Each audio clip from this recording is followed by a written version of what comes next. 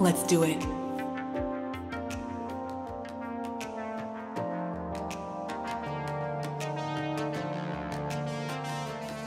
Greetings. Welcome to Golden Sessions with Doc.PEACE on KNSJ 89.1 FM radio. I'm Doc.PEACE, Doctor of Pharmacy, Transformational Rhythmic Speaker, and Empowerment Guru. Golden Sessions is a time for us to connect and reset with doses of inspiration to empower confidence and foster global unity. Featuring golden starlings from all over the world who are shining their light so bright to ignite our light and remind us all that together we thrive. Today we have a special guest here with us, Miss Betsy Finkelhoo. Betsy is a beacon of positivity. She's living with intention and kindness as her core values. She's also a personal friend of mine. And as a longtime practitioner of healing arts, primarily in massage therapy and energy healing, she actually lives here local in Encinitas, California. She's a virtual Dharma coach, a facilitator of mindset empowerment. She does breath work, meditation, and self-care, and she's here with us, blessing us with her light. So welcome, Betsy. Thank you so much, Doc.PEACE. Feeling that light. So bright. So grateful to be here. It's beautiful. So very welcome. So tell us, Betsy, what it is that makes you gold. What it is that makes you a genuine, original, loving dreamer, and how do you share these attributes of yours? I love that question so much. I actually really have been thinking a lot about that lately, especially the time that we're in right now around staying inspired. How do we stay gold? By staying inspired, right? If we're not inspired, then life becomes dull, life becomes monotonous, right? And the inspiration is what keeps me living from a place of like seeing the magic of life. Yeah. And it's important to be able to continue to tend to our own inner environment of inspiration. So not only just seeking inspiration on the outside, but finding things on the inside to really keep that light bright. So like you mentioned in my introduction, breath work, meditation, affirmations, dance, movement, and ultimately for me, what's really of high value is being in service. When we are in service to others and when we're in service to the greater good of all, then that's what really lights me up. I feel so connected. I feel so alive. I feel so aligned. I start to see beauty everywhere. And when I feel like my eyes are tracking what's beautiful and witnessing the light in other people, then my light gets brighter. Ooh. And so it's a really wonderful practice to continue to fine tune the radar, continue to keep coming back to the inspiration that is really facilitating the gold, the light that is what you're speaking to. I love that. I love what you mentioned about finding that inspiration as well as being of service. So in what ways in this moment that we're in right now, where we're in a way kind of in our own little isolated bubbles, what are some ways that we can be of service virtually? Yes, that's a great question. So many different ways. You know, there's a lot of people out there that might feel disconnected. And there's a lot of people out there that might be feeling depressed or, you know, really impacted by the intensity of what's been happening this last year in the pandemic. And so I have found that it's ever more important to really reach out. It can be a little interesting, especially because of making a phone call is not like it used to be, right? Making a phone call back in the day was one of the only ways that we could stay connected. Now we can send text and we can send emails and we can have these sort of more distant type of connection. And sometimes, like if the phone rings and it's somebody that you haven't talked to in a really long time, what's going to happen? Usually you're going to see this phone number show up and be like, oh my gosh. Like if you called me, we hadn't talked on the phone before. If you called me and I saw your name pop up, oh my gosh, light, inspiration, joy. I would light up. Right. So I feel like there's something really magical about being in service by just reaching out and extending, saying, hey, I'm Yes. right here. Yes. I see you. How are you? I think that is Yeah. the most simple and basic way that's the first thing that comes to my heart and mind when asked that question. Yeah, Yeah. absolutely. That it's so true what you said. Like, seriously, if you were to call me right now, it would be a surprise, but it would also be like a welcome surprise. It's that real connection. It's that real connection that we're seeking. So you're basically putting out and doing that same service or that same connection that you're seeking, but you're putting it out there. You're reaching out your hand.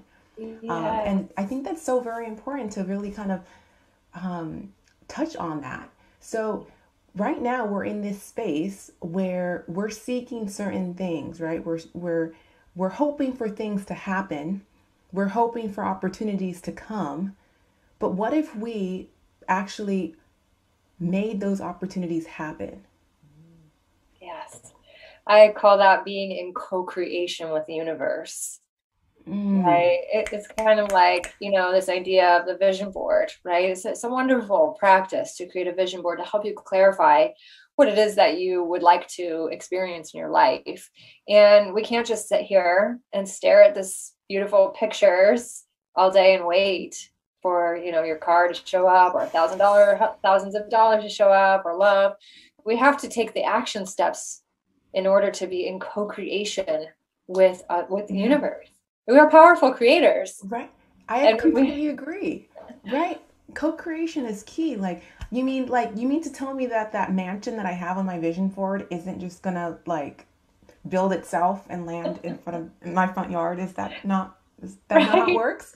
right, exactly. Maybe, but the chances are pretty slim.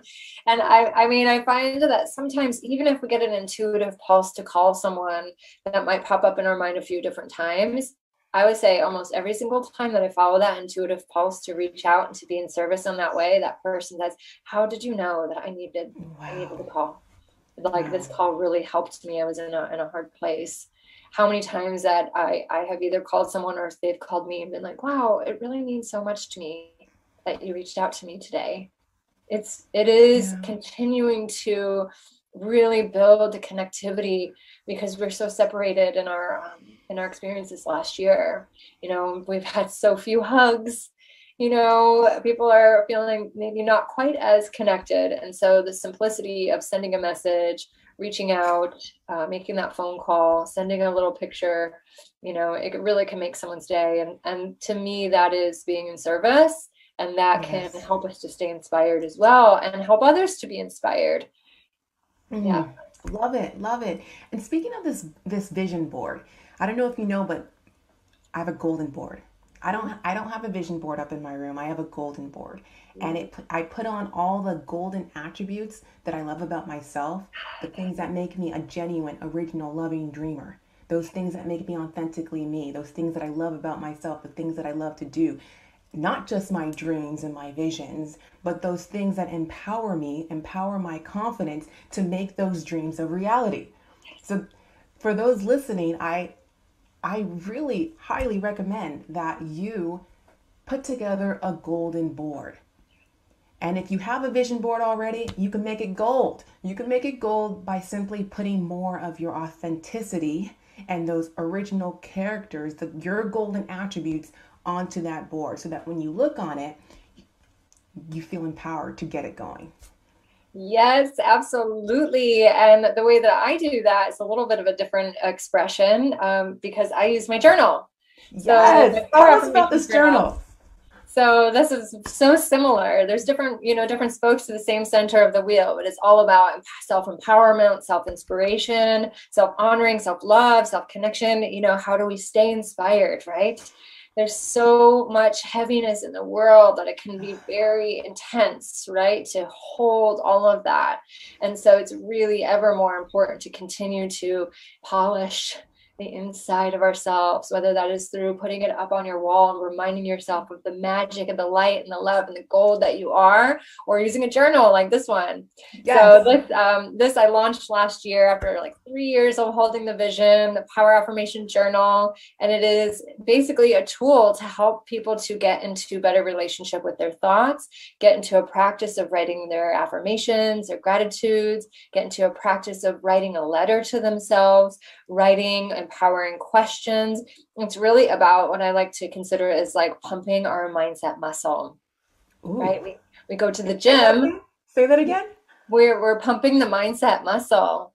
You know, it's like gratitude is a muscle. It is. You know, you consider some people are incredibly grateful and they're always saying, oh, I'm so grateful for this, grateful for that. Some people are like, I can't even access gratitude. It's too difficult. Well, if you're not practicing it, then it gets atrophied, you know? And so the more that we're writing and like trying to fine tune our focus and awareness on things like gratitude or these affirmations, it gets stronger and stronger and stronger. And then we start to just be integrated and embodied as a grateful person. Oh my so gosh. It is truly like going to the gym, writing down, getting it out on paper. I believe in myself. I believe in myself. I believe in myself. I believe I'm capable. I am worthy. I am worthy. You may not believe it at first, but when you start to practice more and more and more, you start to seek the evidence that it's true. And then the universe starts to show back to you, right? Wow. Your shine, your gold, your light. Love it. Yeah. Love it. Pumping that gratitude muscle, being grateful for what we have. There's a quote that I remember being said by Miss Rona Bennett from episode 1 of Golden Sessions here on KNSJ 89.1. She said, gratitude turns what we have into enough. And I know it's not easy to be grateful in the moment. You touched on that, but the more we work this muscle, this gratitude muscle, the easier it becomes. And so I see you connecting gratitude with affirmations. Can you explain what the differences between those are and how they connect? Absolutely. I love this question so much because we actually do a practice in my virtual group, which is another way that I get to serve, is using the journal in a virtual platform where we do it together. And one of the practices that we do is we start with gratitude. So writing a gratitude list and getting used to the practice of fine-tuning our focus on what it is that we're grateful for. And then going a little bit deeper into maybe why we're grateful for it. And then transforming that gratitude into an affirmation, which essentially is a statement that can declare who we're choosing to be. So for example, I could say, oh, I'm so grateful for this beautiful orchid. You know, okay, that's a good start. That's lovely. I'm so grateful for this beautiful orchid because it brings beauty and life into my space. Okay, that's another layer deeper, right? Okay, if I'm going to take that now, turn it into an affirmation to help me remember the truth of who I am and really like fan the flames of who I'm choosing to be, is I see and create beauty wherever I go. Oh. I see and create beauty wherever I go. And that's more of like a mantra, a way to be, right? I want to live the beauty way. So I'm going to choose an affirmation that is going to help me remember that on a regular basis. I see and create beauty wherever I go through the reflection of gratitude, right? So do that with anything. I'm so grateful for my standing desk. I'm grateful for the standing desk because it makes life easier, right? I am a very systematized and organized person. Right? Do you see how there's the connection there? So you're slightly different, but it helps you. Okay. So you're identifying the characteristics that you appreciate in others or in other things, not just in a body or person. And then you are pulling out those golden attributes. What about that person or that thing makes it genuine, original, loving, dreamer? What is it that you identify and like about that? Then you embody those characteristics. And then you turn those into an affirmation so that you can embody that even further and strengthen that goal within yourself. Yes. I'll give you a wonderful example. I am so grateful for doc.PEACE. Okay, this is like just baseline, right? I'm so grateful for doc.PEACE. I'm so grateful for doc.PEACE because she shines so brightly and inspires the world to be a better place. Okay, my affirmation is I attract incredible, bright, vibrant people into my life because I am that too. Right? You see, like, Yes, oh, I see. how can we really lean into this? Like the world is really reflecting back to us who we're choosing to be, right? Yes, yes. And because So you attract the energy that you exude. And I love this conversation that we're having right now. And we're gonna have to take a quick break, but we will be right back to really dive into the power of affirmation. So again, you're listening to Golden Sessions with doc.PEACE on KNSJ 89.1 FM radio with Miss Betsy Finkelhoo.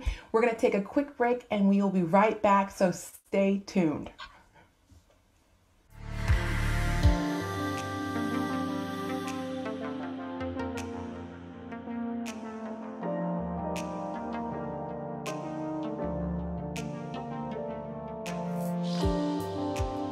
Let's do it.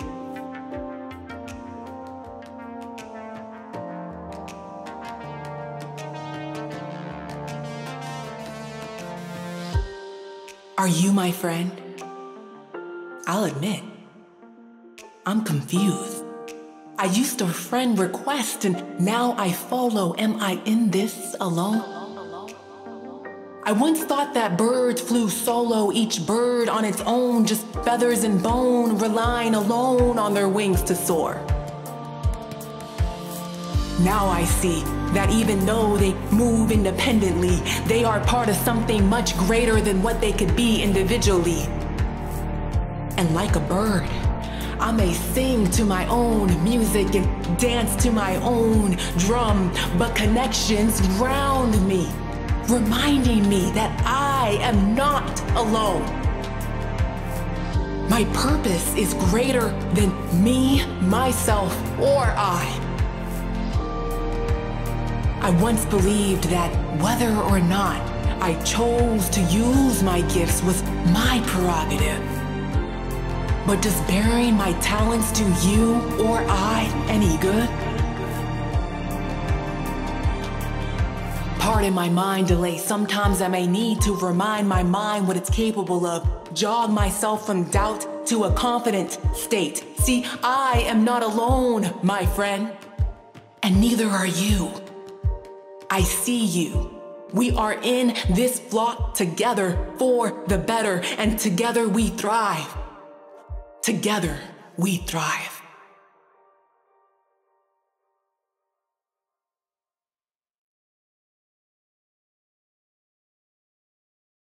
You're listening to Golden Sessions with doc.PEACE on KNSJ 89.1 FM. I'm doc.PEACE, and we are here with our guest, Betsy Finkelhoo. So let's get back into it. So Betsy, you shared with us the power of gratitude, the power of affirmations. How did you discover this? Well, I think I started really doing affirmations at a very young age, but not really realizing that they were affirmations. I had these moments where I would stand in front of the mirror and I would talk to myself and I would say nice things. My sisters, being older than me, they have, like many older siblings, had a tendency to, pick on me a little bit. And it was a little, intense sometimes. And so I somehow intuitively went into my room by myself and would, say nice things to myself in the mirror. And it really helped me at a, preteen, teenage time to give myself those pep talks. And then later in life, I started learning about affirmations through Louise Hay's work, who also her mentor, Florence Scovel Shinn, she was one of the pioneers of bringing affirmations out into the world in the 1920s. And so I started learning more about them. And then I started to use them in my journaling practices. Really, I had a pretty cool experience of really seeing when social media started to become really popular and more integrated into my life, my journaling practice shifted because I had a tendency to write in my journal about the things that I had been doing and celebrating my weekend or the things I was doing. And then I started to share that online instead.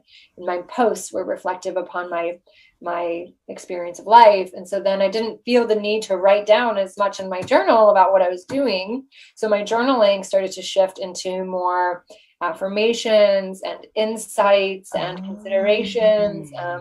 I also took some courses in journaling and really started to learn about the value of prompted writing and reflective writing and morning pages and things like that. Wow.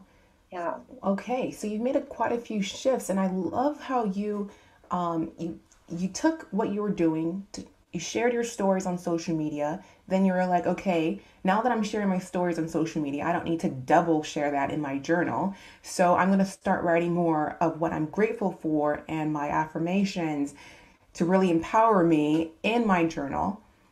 And how has doing this helped you thrive? Massively. It's helped me so much. So I would say the number one is helping me to get in touch with what's bothering me, helping me see where I'm stuck, helping me see what are my limiting beliefs, the nagging thoughts that, keep me playing small or say that I'm not good enough or not worthy or frustrated about life. And then through writing it down and being able to see it on paper, I started to really see that I have an opportunity to change the pattern, to choose something different, and to really reflect upon my empowered choice of thought.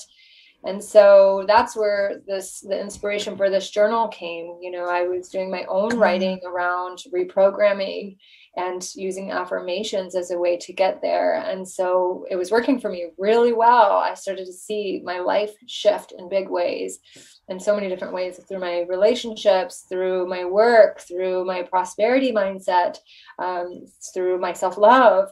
And so it became very clear that I needed to create a journal for people to have the similar opportunity to transform their own internal dialogue through journaling. Wow, I love it, love it. And I love how your journey started with when you were young, before you even knew that this was a thing.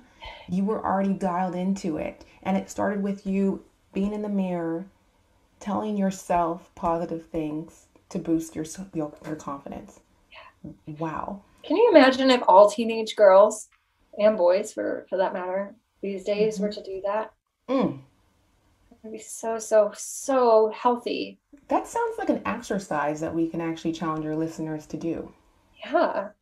Yeah, and I would love to just presence too, to get over the sort of like awkward feelings of doing that, or the stigma around that. 'Cause I don't know if you've ever seen the Saturday Night Live skit where he sits in front of the mirror and he says, "I'm good enough, I'm smart enough, and doggone it, people like me." There's a lot of poking fun at affirmations in the mirror, but it really is a very, very powerful experience when you can really give yourself that permission to look directly into your own eyes and tell yourself wonderful, kind, loving things. It's really transformative. I love it. And there's so much power in that, because we want that. We want to receive that, right? We want to be told that we are gold, that we are special, right? But why not tell yourself that? Right. So often we're So, waiting for that reflection from others. yes, the time is yes, right now, to give ourselves what we long for. And it empowers us to own that, own our unique traits and our authenticity, and then acknowledge that in others that makes them special as well. Because when you feel confident inside yourself, you're no longer looking to tear other people down, but rather you're looking to build others up. Yes. And it all begins with that person you see when you look in the mirror. Absolutely. Yep. Definitely. 100,000,000,000%. Wow. Betsy, you are incredible. I want to know your why. What most fuels you to continue to shine your light so bright? Oh, I love that so much. I feel so filled up from the people that have been in my life that have reflected back to me so much love, so much care, so much kindness, so much generosity. I feel like I have been blessed with an incredible supportive family, supportive community. I feel like every time I receive from my soul sisters, from my real sisters, from the people in my life, I feel so, so, so, so filled up. And if I'm feeling that, I want to be able to give that to others as well and help others feel seen, help others feel loved, help feel others like to be reminded of their magic, of their light, of their joy, because I've received that incredible feeling of what it feels like to be so fully held, seen, celebrated, loved. It's medicine. It truly is medicine. And I time and time again, I will see other people light up through the reflection, right? It goes right back around to what we were speaking to in the first segment around reaching out and just extending, allowing someone else to feel held, to feel checked in, to feel seen. Yes. And honestly, being a doctor of pharmacy by trade, that word medicine, that speaks to me. And this is love medicine. It's the best self-medication. Absolutely. Love. Yeah. And can you share with us real briefly, what is this light that you are mentioning? I'm throwing around the word light all the time as well, but I would love to get your definition of light, being light filled, sharing your light. What is this light? That's a great question. The first thing that comes up is radiance. It's your inner soul's essence, right? It is when we are connected to our authentic truth. It is of light. You know, my father passed away about 5 years ago, and before he passed, for actually quite a few years before, he started talking about how we're made of stardust, like literally, and like scientifically, we're made of the same stuff that stars are made of. Right. And so I oftentimes think of that as well. Right. It's like we look up into the stars and we see those little sparkling bits of light in this dark sky. And what do? They radiate, they shine. They really bring such a presence of joy, right? When there's a clear sky, what do we do when we see the stars? It's like, oh, it's like a breath, right? And so it's the same thing when you meet somebody who is like that bright, gold, radiant expression of their true essence. It's like, wow, right? Right? We feel inspired, we feel lifted, we feel just like, wow, okay. And so, you know, not to discount the darkness at all by any means, because, you know, those stars would not shine if there was not the dark sky for them to be surrounded by, you know. So it is important to honor our own shadow, honor the darkness, right, that we all go through. And when we can lean into it from a place of, and this is my perspective, of a place of learning and willingness to see what is the growth here, how can I learn from this, how can I lean into this and evolve from it, then there's really some magic that can unfold in our evolution. Oh, the light shines in the dark and like it just lights up the sky. And I love that imagery that you just gave to us about these stars just lighting up and shining their light even despite the darkness. So they're making the darkness light filled. And how do you feel, Betsy, that how shining your light has impacted what's going on in the world right now? And how would shining our light, sparking that light within us, impact the world in any way? Yeah, I think it empowers other people. I mean, here's a perfect example. You are shining so bright, girlfriend. What you're doing, what you're bringing through with this radio show, the way that you're creating summits and you're empowering people to share their voices. In this moment, you are sharing your light. You're allowing yourself to shine, putting yourself out there, and you're inviting me to shine. It is permissioning others to really bring through their own unique expression. It's really powerful. And I feel like we are at a time where we get to have a huge breakthrough, especially from my experience as well with women, of really cutting down the comparison models, cutting down the competition, and really coming back into collaboration and unity and inspiring each other, uplifting each other, inviting each other to shine, right? When I let myself shine, it invites other people to step into their own radiance, right? And if it takes anyone into a dark place of comparison or frustration, then my hope and my prayer, and I hope this can be for others listening as well, my hope and prayer is that that trigger takes you into a deeper place of self-reflection and can empower you into your greatest light. Takes you into the darkness, right? Like the light and the shadow. It is like, that's the unity. So, Oh, I love it. I love this conversation. You're flowing. It's so good. I get chills. I love this light you are emitting. You are so bright, and I would love to learn how we can connect with you further and become even more empowered to shine the light within us. Oh, yes. Stay connected. Yes, I'm putting myself out there more and more. Like I had shared, the Power Affirmation Journal has launched this last year, and it's a foundation for what I'm creating more of this in this next evolution of my expression and my journey of why. So poweraffirmation.com is where you can find out more information about the journal, about my work, about the groups that I lead, about my healing work as well. Definitely working to continue to put myself out there more, and you're such an inspiration.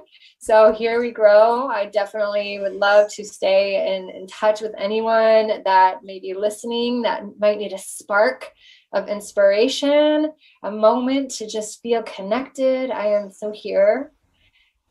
I love that. I love it. I love your light, Betsy. And I look forward to connecting with you further. Do you have any last minute words you would like to share with our listeners? I know that we had talked before we aired about this opportunity that we are in right now to own our uniqueness and not feel disheartened and intimidated to share our creative light, to share our creativeness. So can you share with us more about how we can start tapping into our golden light and really own that and use this opportunity right now to share it with others? Absolutely. Yes, it is the practices. It is continuing to tend to our own inner dialogue, our own practices of breath as our technology, right? The meditation to create the space within ourselves to listen, right? To continue to move our bodies, to release any stagnation. Our bodies are incredibly intelligent. So when we can tap into that power, we can really access such deep, deep reservoirs of wisdom and expression, and our unique soul's imprint can come through. And then, of course, just I'll begin and end everything with gratitude. Gratitude, gratitude, gratitude. Pump that gratitude muscle. Keep giving thanks and keep being in your expression of generosity. And on that note, give thanks. All lowercase is a 10% off your Power Affirmation Journal. So anyone that's listening would love to offer that as a gift as well. So thank you so much. You are so very welcome. Here we grow. Here we grow. Love that, Betsy. You are listening to Golden Sessions with doc.PEACE on KNSJ 89.1 FM radio. That concludes today's session with Miss Betsy Finkelhoo. Thank you for joining us today. Remember, you are gold. We all are. And together, we thrive. I'm doc.PEACE. Shine on.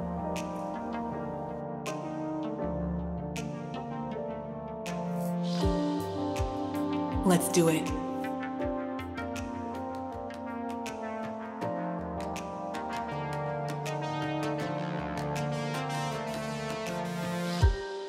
Are you my friend? I'll admit, I'm confused. I used to friend request and now I follow. Am I in this alone? I once thought that birds flew solo, each bird on its own, just feathers and bone, relying alone on their wings to soar. Now I see that even though they move independently, they are part of something much greater than what they could be individually. And like a bird, I may sing to my own music and dance to my own drum, but connections ground me, reminding me that I am not alone. My purpose is greater than me, myself, or I. I once believed that whether or not I chose to use my gifts was my prerogative. But does bearing my talents to you or I any good? Pardon my mind delay. Sometimes I may need to remind my mind what it's capable of. Jog myself from doubt to a confident state. See, I am not alone, my friend. And neither are you. I see you. We are in this flock together for the better, and together we thrive. Together we thrive.